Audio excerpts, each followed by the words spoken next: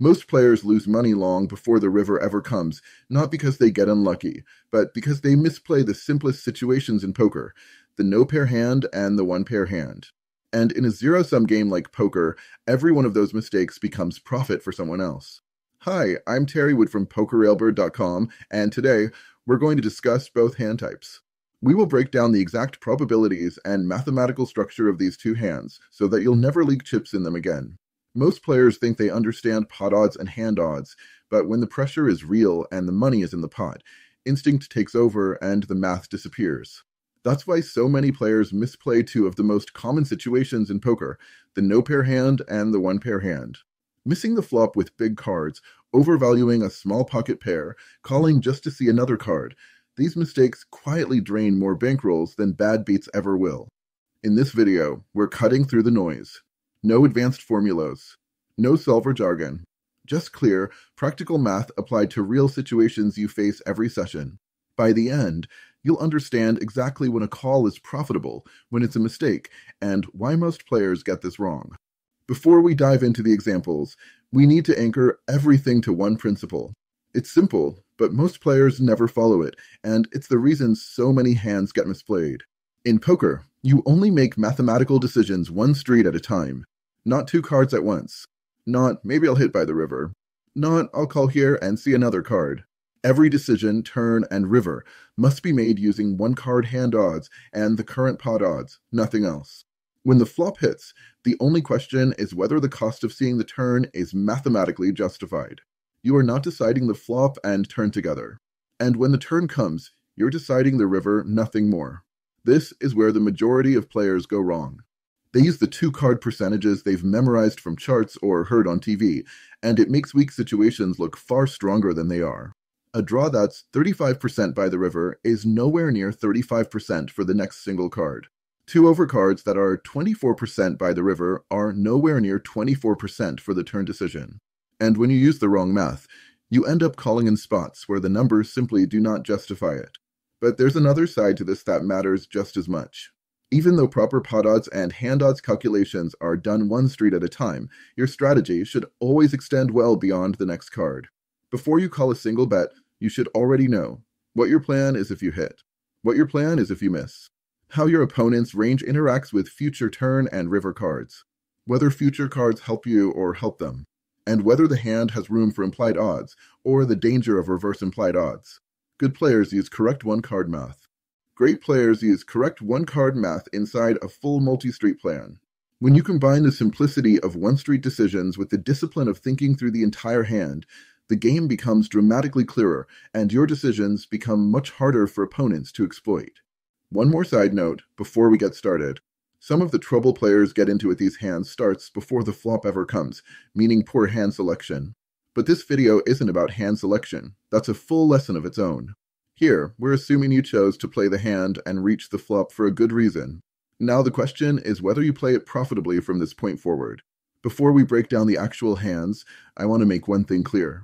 In each of the examples in this video, we're evaluating the decision strictly through the lens of math, hand odds, pot odds, and nothing else. Poker is situational. In a real game, there are dozens of factors that can influence your decision. Table image, player tendencies, aggression levels, stack sizes, dynamics, live reads, and past history. But because none of that information is available here, we're isolating the math to demonstrate what the correct play would be in a vacuum.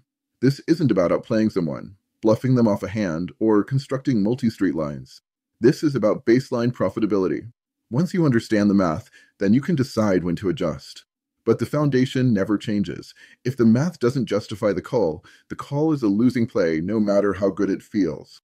Let's walk through one of the most common and most expensive situations in poker, raising preflop with ace-king, missing the flop, and facing a bet into multiple players. We're in a 1-3 game and raise the ace of spades, king of hearts to $15. For players call. We're going 5 ways to the flop with a $75 pot already built. Right away, that number matters. Anytime 5 players see a flop, someone will often connect with it in a meaningful way. With 9 players dealt into the hand, there's also roughly a 54% probability that at least one player started with a pocket pair. The flop is the queen of clubs, 7 of diamonds, and the 2 of hearts, completely dry and completely missing your hand. no pair, no straight draw, no flush draw, nothing but two overcards. Before you can even process it, the first player acts and leads out $50 into the $75 pot, making the new pot $125. Everyone else folds. Action is on you. This is where most players make a mistake, not because they're reckless, but because they're thinking about ace-king emotionally instead of mathematically. A hand that looked great before the flop suddenly becomes a psychological anchor. They don't want to waste a premium hand. They convince themselves that two big cards deserve another look, that they might spike an ace or a king. But once the flop is out, the only thing that matters is math, discipline, and the golden rule. One street, one decision. And the numbers here are crystal clear. With ace-king on this board, you have 6 outs, 3 aces and 3 kings. The chance of hitting one of those outs on the next card, the turn, is about 6.8 to 1 against you. In other words, you will miss almost 7 times for every one time you hit. Now look at the pot odds you're being offered. You're facing a $50 bet to win a $125 pot. That's 2.5 to 1. Compare the two, hand odds, 6.8 to 1. Pot odds, 2.5 to 1. The numbers don't come close to matching. When your hand odds are far worse than your pot odds, a fold is your best course of action. Calling here is mathematically incorrect every single time unless you believe the villain is capable of turning this board into a bluff at an unusually high frequency. And in a 5-way pot, leading $50 into 4 other players, that's almost never the case. And even if you were to hit an ace or a king on the turn, you're not always in the clear. Sets exist. 2 pairs possible. That means your implied odds aren't great either, and the possibility of being dominated, if you do improve, makes calling even worse. In short, this looks like a frustrating spot because you raised with a strong pre-flop hand. But once the flop hits, ace-king offsuit becomes exactly what it is. A no-pair hand in a multi-way pot with bad pot odds, bad hand odds, and bad future prospects. The correct play is simple: fold and move on. Now let's look at another common leak: small and medium pocket pairs played in multi-way pots. Once again, we'll keep this in a real-world scenario to see the math exactly as it happens at the table. We're in a 1-3 game with the 9 of hearts and the 9 of diamonds in late position. We raise to $15, and just like the ace-king example, for players call. We're going to the flop 5 ways, and this immediately changes the landscape of the hand. When 9 players are dealt into a hand, there is about a 22% probability that someone was dealt a higher pocket pair than our 9s. Players holding hands like pocket 10s and possibly even jacks would most likely not re-raise pre-flop. But then the flop comes with no overcard to their pocket pair, or they hit a set, they will almost always bet the flop. The flop comes the 10 of clubs, 5 of spades, and the 2 of spades. We now have second pair to the board, no spade, no straight draw, no redraws, just a pair of 9s.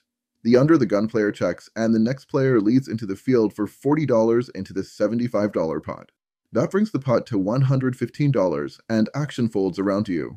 Before emotion enters the picture, before the words, but it's a pocket pair. Starts whispering in your mind. Let's look at this purely through the lens of math. To call the $40 bet, you're getting 2.9 to 1 pot odds. Now look at your hand odds. You have exactly 2 outs, the remaining 2 9s. The odds of hitting one of those outs on the next card, the turn, are roughly 22 to 1 against you.